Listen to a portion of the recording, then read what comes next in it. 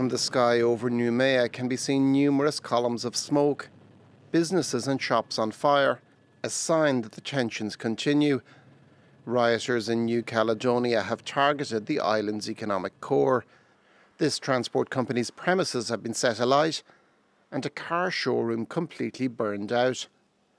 In the north of the city, pro-independence activists still have roadblocks mounted. On this road, there's no way through.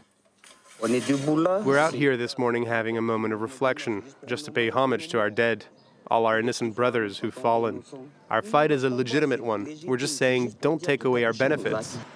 At this roundabout, traffic is let through, though there is a dissuasive roadblock. But many roads remain impassable. Security forces are gradually clearing the main thoroughfares.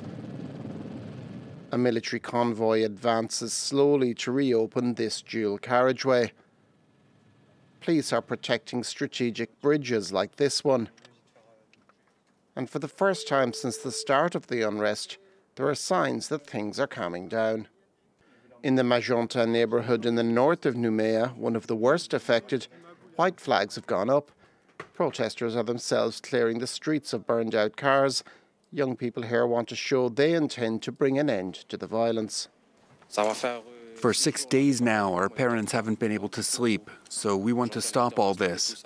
And too many people have died, so we have decided to stop.